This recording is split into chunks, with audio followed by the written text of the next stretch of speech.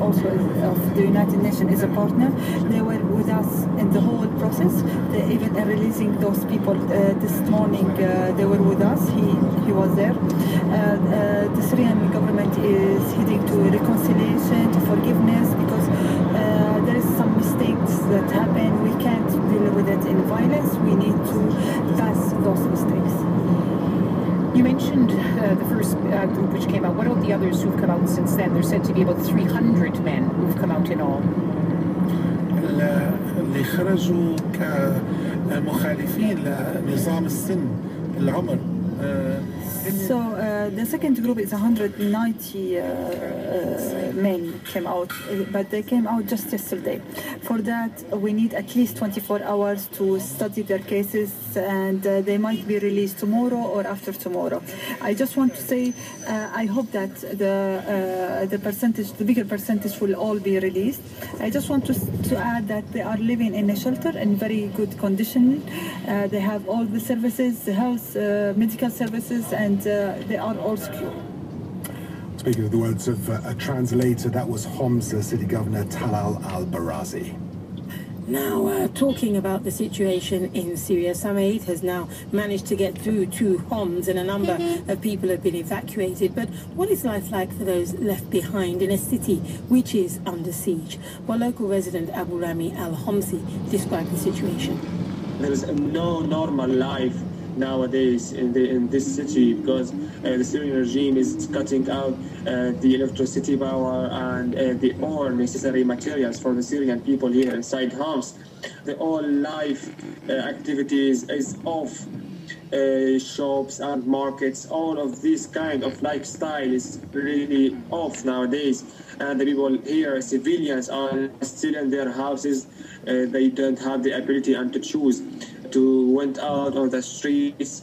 It's very horrible, frankly. And inside besieged areas is very terrible, because there is no food enough for the people. And about these humanitarian aids which has been entered inside besieged areas is not enough, only for 5 days. Then it will be finished. This is the daily situation in Homs. Giving us a window into the life in a besieged city. That's local resident Abu Rami Al-Homsi. 5:47, time to catch up with the latest Newsday sports news. Here's Sarah Mulkerrins. Hello to you both, and let's begin with football and the age row surrounding the Cameroonian footballer Joseph Manala. He's a youth team player with Lazio in Italy, and the club have been forced to deny a rumour that the 17-year-old is actually 41. They've released a statement and have threatened legal actions against those persisting with the allegations. Italian journalist Max Evangelista, who reports on Lazio's youth team, says suggestions the player is over 40 are unbelievable. You can never say he's 42. I mean, you know, when you're surrounded by players running like devils around you, like 16 or 17 or 18, it's, in my opinion, is very tough to be 42. Gordon Igesund will remain on as coach of South Africa. There had been speculation he would be sacked after a string of poor performances, but he'll now stay on with Bafana and will name the squad to face Brazil in March on Friday. The Chelsea manager Jose Mourinho believes Liverpool have an advantage in the Premier League title race because they will not be distracted by the Champions League. Liverpool are the only side in the top four who are not involved in the European competition, and Mourinho thinks it could be a crucial factor come May. On to Formula One now, and the former world champion Jacques Villeneuve has heavily criticised the sports regulation changes, saying it makes the sport artificial. He has also described the current drivers as highly uninteresting. There will be a number of changes introduced this season, including double points being awarded for the final race in Abu Dhabi. Villeneuve, who has signed to compete in a new Rallycross World Championship, told the BBC that Formula One isn't the spectacle it used to be. When more than half the field are pay drivers, which means they cannot lose their ride, they should at least have a little bit of personality. So they don't even have that. So they're not fast, they pay to race, and then they're highly uninteresting on top of it. So it's a little bit tough for F1 right now. At the Winter Olympics in Sochi, Russia's men got their ice hockey challenge underway with a 5-2 win over Slovenia.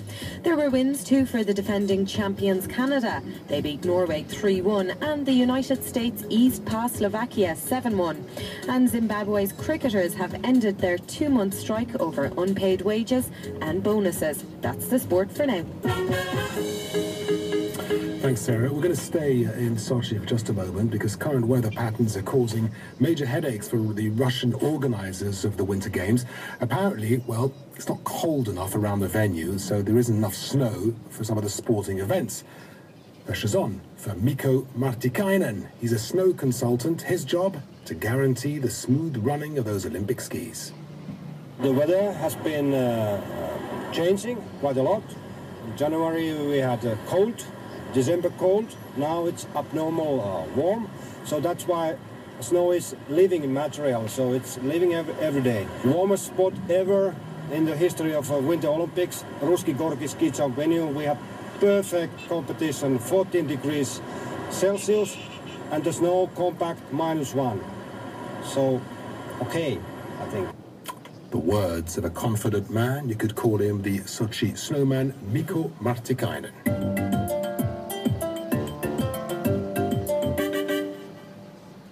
Now, let's go to South Africa and let me ask you a question. What would you do if you lived in an area where there's been a total breakdown in law and order, faith in the police is low or non-existent, and where gangs and other criminals terrorise the community? Well, for some in the township of Khayelitsha in the Western Cape, they've taken matters into their own hands. Details are being heard in a commission which for the past 3 weeks has been investigating a breakdown in policing, and there have been some harrowing testimonies given. One mother testified how her son and daughter are too afraid to go to school because gangsters terrorise pupils. Another witness showed a photograph of children playing next to the charred remains of a necklaced body lying in an open field. Some people have resorted to necklacing so-called criminals. It's putting a burning rubber tire around their neck, but there are fears that innocent people are also affected. Well, let's hear more about it from Adam Armstrong, who's a criminologist and a journalist who's been covering the story for a community website called Ground Up.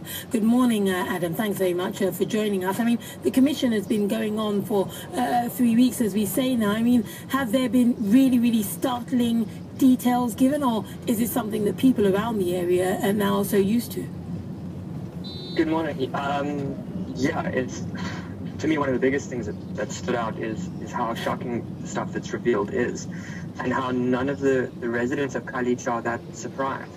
We've heard lots of stories of brutal rapes and murders and cases that drag on for sort of 6 years with 50 postponements, and the residents just kind of nod and say, yeah, that's what it's like here in Khayelitsha. I mean, so, you know, the residents, though, aren't now just sitting down taking it. I mean, they've demanded this investigation because they're fed up with what they see as police inactivity. I mean, I heard, perhaps you can corroborate, of a woman who apparently was taken to a village where her sister and her niece and nephew had been murdered, and she saw the burnt-out remains, and apparently they know the man who was responsible, but the police kind of just threw their hands up. I haven't heard that case, but it's very similar to a lot of other cases I have heard, where people get released and they're known to have committed a crime, and the police don't seem to do a lot about it.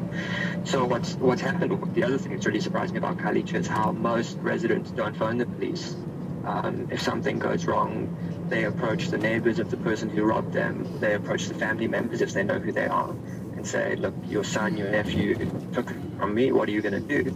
And in some instances, the person returns the goods or the money and apologizes, and in other instances, those community gatherings escalate into brutal murders of the person accused of stealing a cell phone or a DVD player, or it's fairly random. Because it's one thing if people, you know, speak to those that they feel are guilty and they get a result, you know, get, as you say,